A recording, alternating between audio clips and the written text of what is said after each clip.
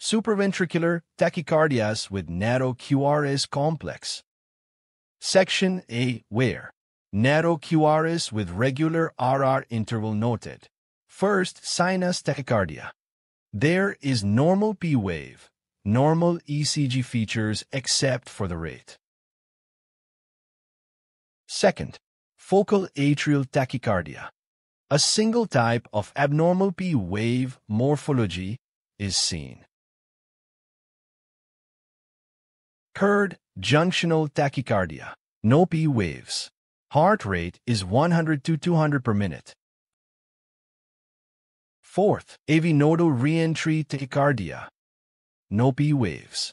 Pseudo-R waves may be seen. Heart rate is 150 to 250 per minute. Fifth, atrioventricular reentry tachycardia. P wave always follows QRS. RP interval is less than PR interval. Sixth, atrial flutter. Sawtooth-shaped flutter waves are seen. Section B. Where narrow QRS with irregular RR interval noted. First, atrial fibrillation. No distinct P waves seen. Second, multifocal atrial tachycardia. More than 3 different abnormal P wave morphologies are seen. Third, atrial flutter tachycardia with variable block.